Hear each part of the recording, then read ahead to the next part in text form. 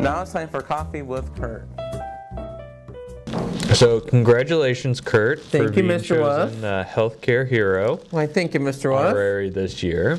So I've got some questions for you. Sure. You surprised that you were nominated this year? I was very surprised, Ryan.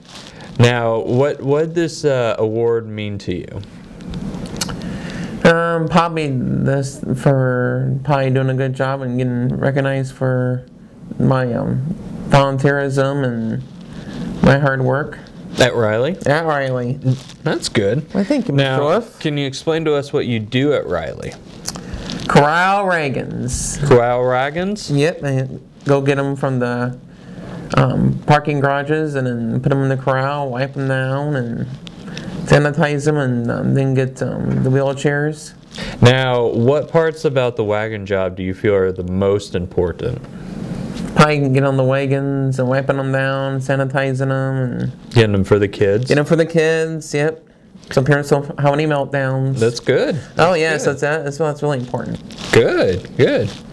Now, can you tell me more about the event that they had for you and the other participants that you were honored at? They had a breakfast, and then they handed out the awards. Who was all there for you? I think Naomi and Tiffany. Good. Yeah. Your family come? Yep, family came too, yep. Good, good. If you had any words of advice for anyone that wanted to work with Hands in Autism or position at Riley, what would they be?